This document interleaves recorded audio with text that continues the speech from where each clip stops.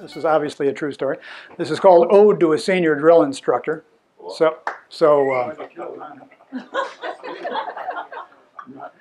And as a response to that, Mr. Wilson, I will say that I recited this at Orange Beach, Alabama at an Arts Fest a year ago, and a fellow came up to me after I did it. He said, would you be willing to go to Arkansas if we paid your way and recite this poem?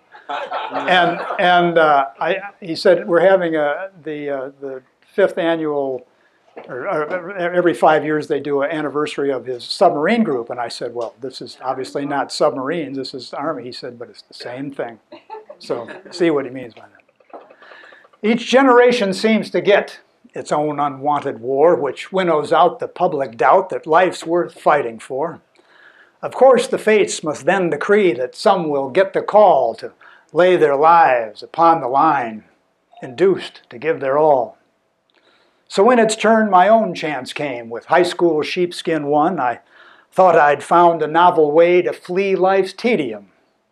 My buddies had the normal plans, a girl, a job, more school, but I was lured by different dreams, a choice they thought was cool.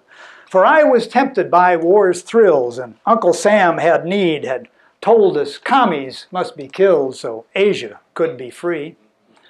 If I had fears, they were dispelled or little understood, and saw in war that crucible to end my childhood. My dad had gone the Army route in WW2, and he survived, so what the heck, it seemed the thing to do.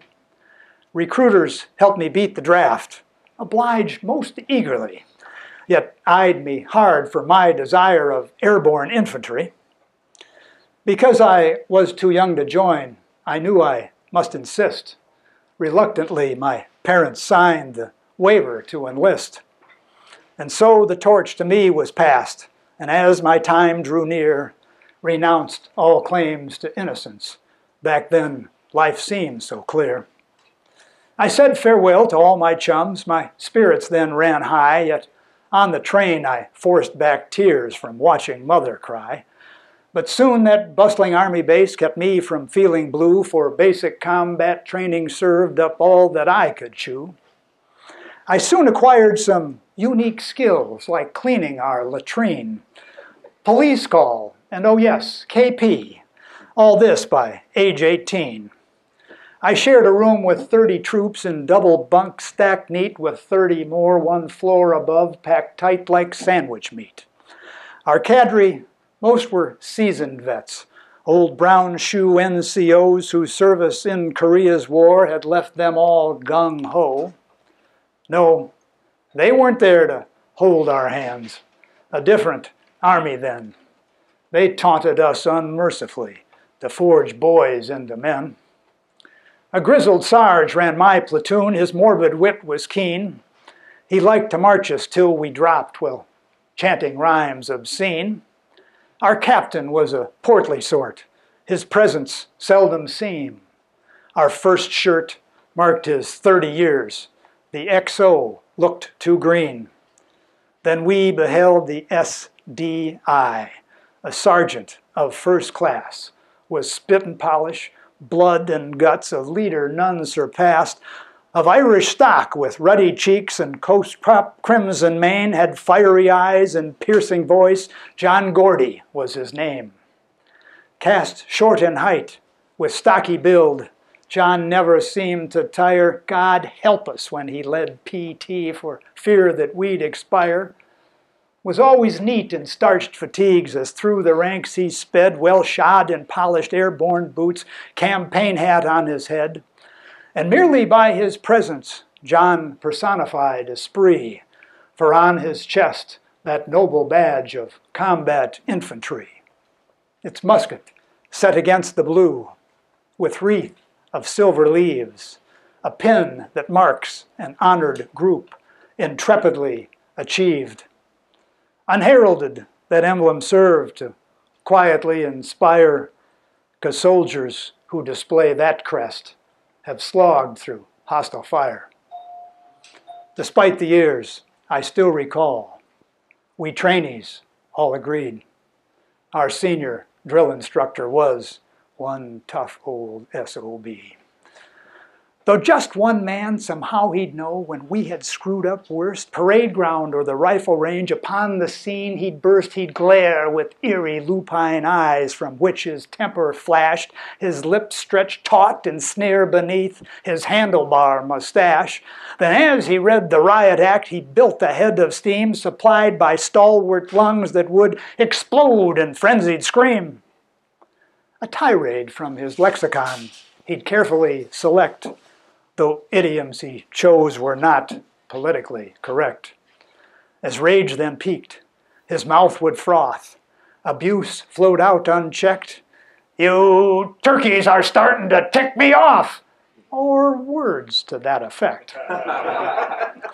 So when he paused, we found ourselves were gasping hard for air. Once John had emptied out his lungs, he'd leave a vacuum there. For when on the receiving end of one of those critiques, well, one never quite got over his rhetorical techniques.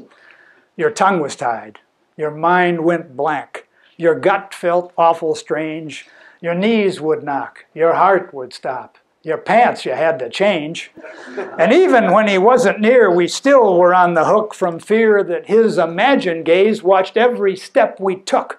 We'd hear him scream, "Now get in step and keep a full canteen, then check your ammo, wear dry socks, and keep your weapon clean." Yep, John went strictly by the book, which served his purpose well, for he knew best what we would find when we went off to hell. Now, some would argue leaders' skills aren't traits with which they're born, that anyone can learn to lead who dons a uniform. But I contend not everyone can be so simply groomed, for some seem ready to command on exiting the womb. Sure, each of us could teach a class of stuff to memorize, but making troops retain it all meant one must improvise. John's tender voice taught us the drills, but lest we might forget, his boot upon our backsides posed an ever-present threat. To prove our worth, John sent us on, told us to do our best. To keep from disappointing him would be our toughest test. Meantime, the Army bungled, and instead of infantry, assigned me to a year-long school in high technology. And in our streets, as draft cards burned, "Peace now!" vast crowds would roar. Well, I schemed, chomping at the bit, to be shipped off to war. It took 2 years to orchestrate, but finally orders came. With only basic combat skills, they put me in the game. And sure enough, stuff hit the fan. The skies were hot with lead. 'Twas then I thought I heard John snarl, "Be quick, or you'll be dead." Yes, from the past, that haunting voice gave me that extra push. Hell, I feared more of John back home than Charlie in the bush. Once Congress had to sanction war, conscription was its cost. Now, presidents pick battles we can't tell we've won or lost. And folks today mouth gratitude to those in uniform, which strikes me odd, for guys from Nam were spat upon and scorned. But drafted or enlisted, one belief we grunts did share, that service to our country was a duty all should bear.